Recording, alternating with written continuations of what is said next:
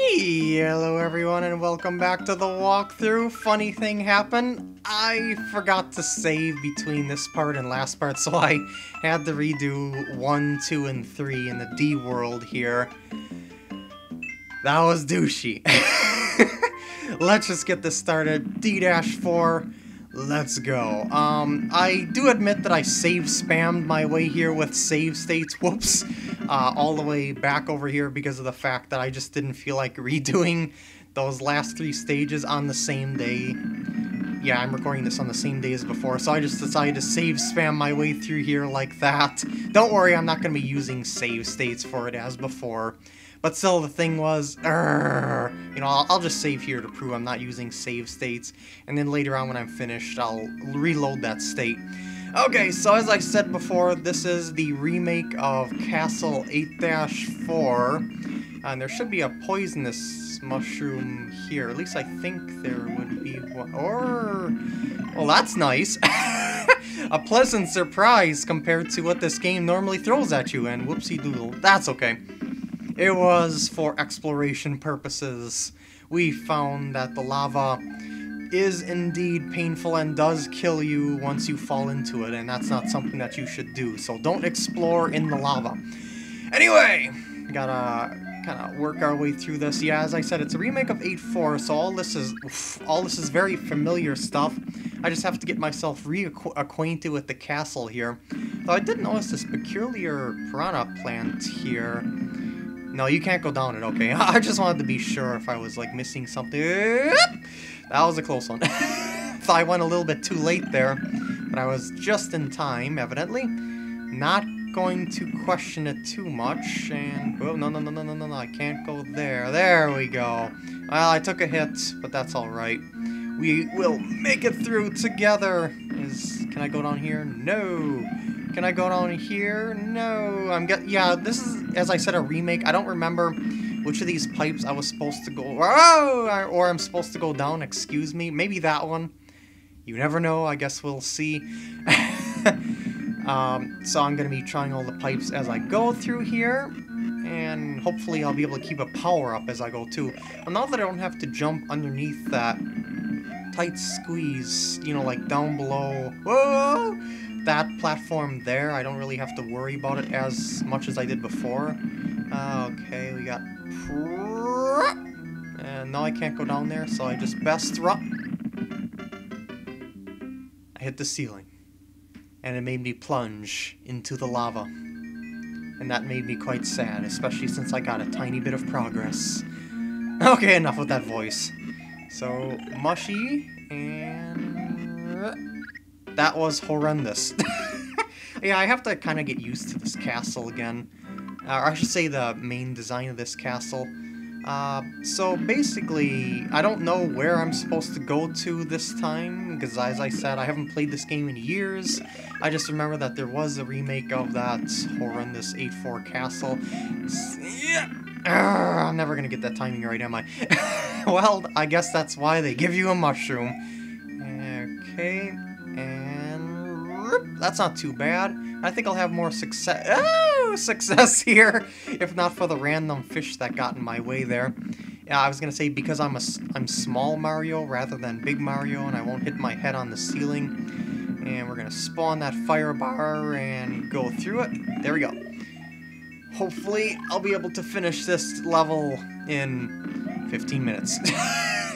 That would be a preference that I would like very much, but it doesn't look like it's gonna be anywhere close to that at this rate.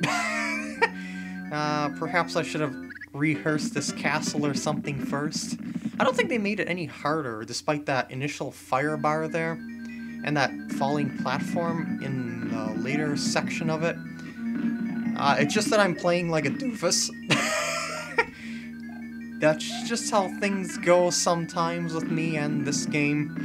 You've seen that and how it went, so it shouldn't be a surprise to you. Okay, so we're back over here. Now we gotta avoid the fish invasion, preferably without any doubt. Okay, what am I... wait. Here? Please? Tell me. What the? No!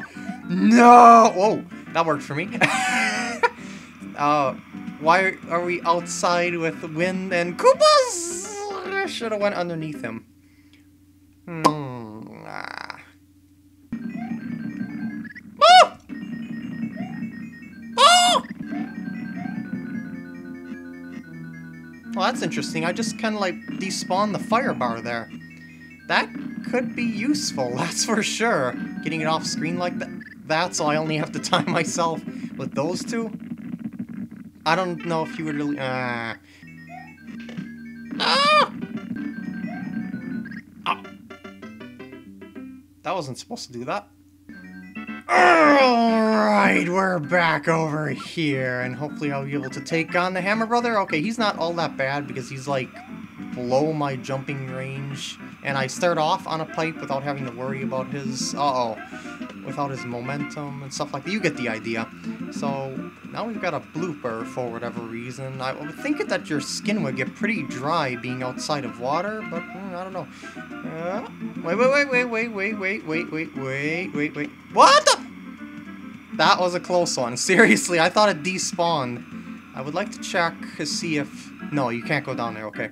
Just wanted to be sure. Uh-oh. I think I'm gonna need some... running room! What?! That was douchey. Oh my god, made it here with a power-up. Praise Rosalina. So hopefully I'll be able to get past that. Oh! That was horrendous. I was gonna say, hopefully I'll be able to get past that piranha plant in the pipe. Way back on the other side with that surprise attack. That was the dumbest thing ever designed. Well, I shouldn't say it wasn't dumb. It was clearly placed there to kill you. But the thing is that it's so incredibly discouraging because it's like, hey, that's just one Kaizo obstacle that we're gonna have to get past. So there was probably like 80 or 90 more of them throughout the remainder of this level that we're gonna have to learn. Oh man, that's so much fun for the player. We just love making the players do stuff like this. Oh, ho, ho, ho, ho, ho, ho. And the players are ending up crying. I know I've shed tears of blood throughout the course of this walkthrough. Don't bite me. Okay. Oh, just gonna run for it. There we go. There's only that small fish invasion there, so it's not really all that much of a big deal. At that point, so then you just end up at this pipe. Now, this part over here I can tell isn't all that bad, except for random Hammer Brother there, which, whoa, may cause a little bit of trouble. This part I was rushing, which is why I took that hit there, and yeah. This part I definitely shouldn't have rushed at all. This is not hard to get past in the least. You, that way, please. Plox, thank you. And there we go. See, it's not really all that bad. And now this is the spot. What am I supposed to do here? Exactly. Am I supposed to like scroll the pipe slightly on screen to get him to pop out? Ah, okay. I can see him just like barely peeping out now. So there we go. Now, how were you supposed to know to do that on your first run? Come on, anyone? Can you answer that? Without being a psychic. That's the phony baloney thing anyway. Okay, so what I'm going to be doing here is hopefully timing myself for the win, and do I want to go over or do I want to go in the pipe? Oh, I can't go over. Never mind. It just looked like the screen was going to scroll more that way. Anyway. Oh, bonus zone! It's happy-go-lucky and anything. It just seemed like the kind of spot that there would be an invisible box of sorts. Okay, can I go? No, I can't go back in the pipe. Just wanted to make sure. Hello, Bowser. I'm going underneath you. I don't even know why anyone would bother with that. And I gotta rush that Hammer Brother when I get there next time. OMG! Okay, let's try our luck back in this area. I should mention something really quick as long as I'm here. This is why I decided to put the castle into the last... I mean, I should say the castle into its only singular level part in the entire walkthrough because of the fact of that I figured this castle is going to be ridiculously hard, so I thought that would be a pretty good idea rather than it extending apart by probably like 15 minutes, just, you know, it being in its own level, so to speak. You get the idea. And yeah, so we're getting back into the final area here. I am hoping that it's going to go well because we got fake Bowser here, and I'm just going to skittle. Whoa, whoa, whoa. Ah, I wanted to duck slide underneath there, and oh, there we go, there we go. Oh, I'm so frightened. I can deal with the. Oh no, random Podoboos. Oh, I should also mention something else. What's next to do after this Mario? I was thinking to myself one day. Like, I don't do any RPGs, you know, Mario RPGs or RPGs in general. I can't record N64 or DS games. So that pretty much leaves only Galaxy 2 next. Now, because of the sheer amount of requests, it annoyed me to the point that I just don't want to do Galaxy 2. I just don't care. That's really the main reason why I don't want to do Galaxy 2 now, is because the huge flurry of requests on the game. And I've said this many times before that I don't take requests, but people don't listen. Yeah, so I just can't do Galaxy 2, and there's just so many requests for it. It's just too dang annoying, and people will probably say, well, stop the request, you can just do the game. No, that's not how I work. When I'm annoyed into the point that that people keep asking me to do something, I instinctively rebel against it. And even if I actually did start it at this point, it would be terrible because I wouldn't be in the mood to do the game, so there's no point in doing it. And that's kind of the problem here. And that's why I won't be doing Galaxy 2 anytime soon. And I was also thinking that since there really isn't any other Mario games I could do, I'm gonna have to start branching out into other franchises and in turn sort of kind of retire Mario, so to speak, from the channel. I mean, there just really isn't all that much left to do. And no, I'm not gonna be doing any Mario hacks because I don't really like playing from an emulator like this. I think I explained this before, but because of the fact that my family walks in and out of the room every once in a while, it just destroys my mojo in the game, so to speak. You know, I can't relax and commentate and play through the game when it's, like, in front of a live studio audience, so to speak. It's awkward. This walkthrough thing, or let's play thing, whatever you want to call it, I always call them walkthroughs, is the kind of thing that I would, oh crap, I would always do solo. It just feels way, way too awkward doing it with other people in the room. Okay guys, home stretch. I have a feeling that I'm not gonna make it past this part without a mushroom. I just have a very strong feeling about that because of the fact that these Hammer Brothers and the Podoboos, and you get the idea. And there's also the fact of that annoying platform there, and I'm gonna have to follow this Podoboo down. Holy crap!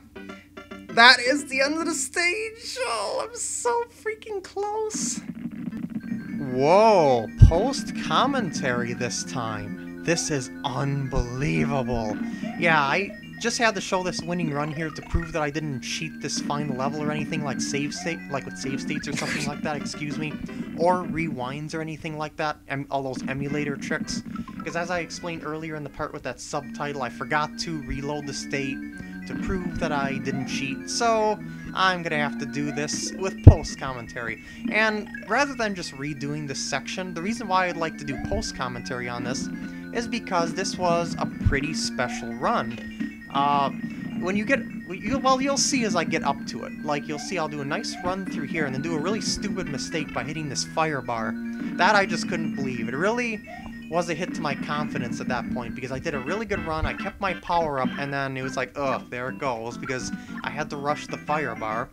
And then I bypassed the Hammer Brother pretty nicely, and then you get to this blooper part where I barely made it over the block, thanks to the blooper.